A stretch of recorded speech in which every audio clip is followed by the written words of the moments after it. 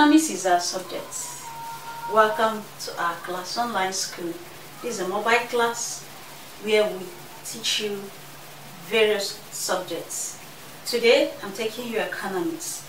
And remember that in our previous economics class we were discussing basic economic tools. That is still the topic we're still under. Today we're going to see how we can use tables and graphs to analyze economic problems.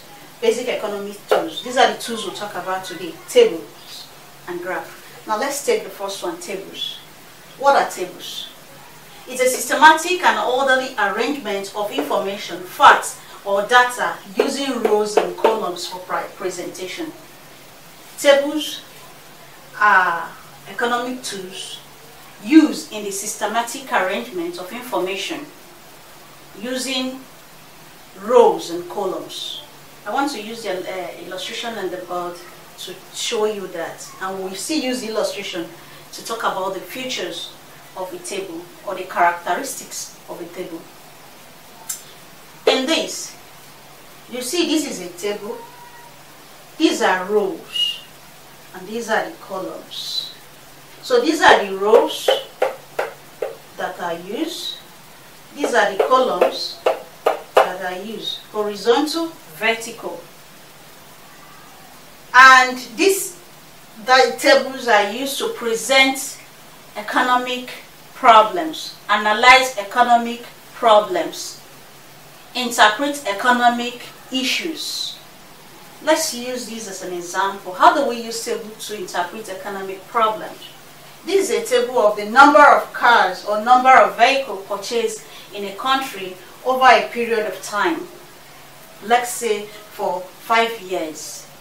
Let me use number of years here. Number stroke years. And we'll see the price at which they buy them and the quantity, the number of vehicles that are purchased. After analyzing this topic, this table, then we'll use it to talk about the characteristics. This is the number of vehicle purchased. The number one tells us that when the vehicle was purchased at 50,800 persons purchased this vehicle. Let's take for example Toyota cars. It was sold at 50,800 persons purchased it. When it was sold for 200,000, 500 persons purchased it. When it was sold at 450,000, 300 persons purchased it. When it was sold at 800,000, 120 persons purchased it. If I give you this table to analyze, what will you see? You see that the more the price increase, the less are the individuals demand for this product. That's just what this table is telling us.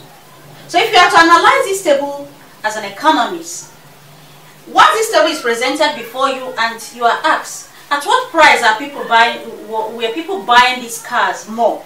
You will tell them that it is when the car was at 50,000 at its lowest price, 800% purchased it.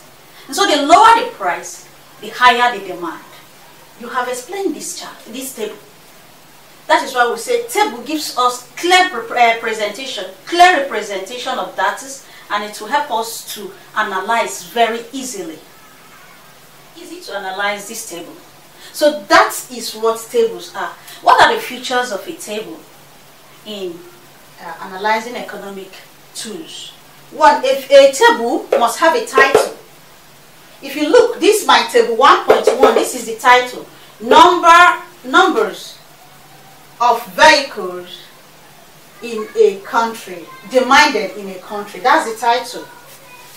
The number of vehicles demanded in a country. So it must have a title. A table must have a title. A table must be numbered. If you see, in my row, I have 1, 2, 3, 4. So remember, it must have a title. Remember, it must be numbered. Then remember, it must have rows and columns. Then remember too that the table must tell us the quantity demanded and at what price it was demanded. You saw the price, you saw the quantity. That that gives us a clear picture of what we want to analyze. So this is a pictorial example of how we can use a table for analysis. The higher the price, the lower the demand. The lower the price, the higher the demand. People who demanded at 800,000 were more because the vehicle was sold at 50,000 naira. When it becomes 800,000, just 120 persons bought it. If you are the company economist, you'll be able to analyze this. Now let's see how we can use graph in our economy. Now the next one we're going to take is the graph. What is the graph? They are diagrams showing a functional relationship between two variables. A functional relationship between two variables, x and y. The variables can be x and y, the variables can be years and products. And in plotting your graph must definitely have two axes, the y, the x-axis, and the y-axis. That's to say, it's going to explain two coefficients, two functionalities, two variables. You are going to compare from x to y, from x to y, or from y to x. So you are describing two variables we are going to describe. So always remember that when you hear of the word graph, remember that it is a basic economic tools that it's used in a diagram form to explain two variables, the functionality of two variables. I have an example here, yam production in Delta State from 1990 to 2000. We're going to plot the graph for these 10 years. How is the graph going to look like? How are we going to compare two coefficients? And what are the features of a graph? Let us see how we're going to plot this graph. I'm going to use 2 centimeter, 2 units, 2 centimeter to 2 units. Depending on what your scale you want to use, you can use 5 centimeter to 5 units. You can use 2. You can use 2 units. You can use 5 units, depending on the unit you choose in your graph, and depending on what you want to plot. So we are using 2 cm in our plotting of this graph. So let's go to the graph plotting now. I've explained what a graph is. It's a diagram used to compare two variables. We're going to use this example to show how we can plot a graph. First, our graph will be titled Production of yam in Delta State from 1990 to 2000. This is the title of our graph. Now let us plot the graph. Remember I told you a graph must have 2 axes, the x and the y axis. Our graph must have 2 axes, the x and the y axis. Now this will be our x axis and this will be our y axis. This will be yam production in years. This will be yam production. This will be the quantity produced in years.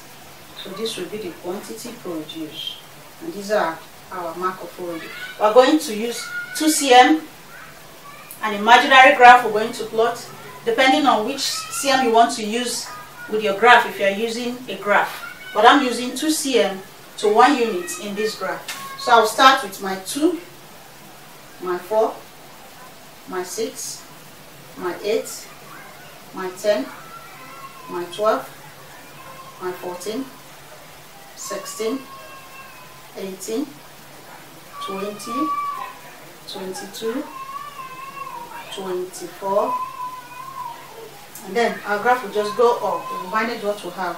We have here 1990, 91, 92, 93, 94, 95, 96, 97, 98, 99, 2000. Now from my graph, when it was 1990, I'm going to trace. The number produced is 8, and I'll trace this down here. At 1991, the number produced was 10. I trace it down here. 1992, 12. 1993, we have 14. 94, 16. 95, 18. 96, 20. 97,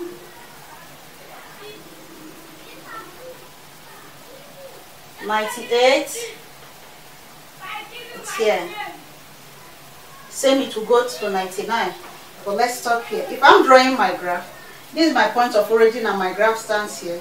So I try to trace it straight.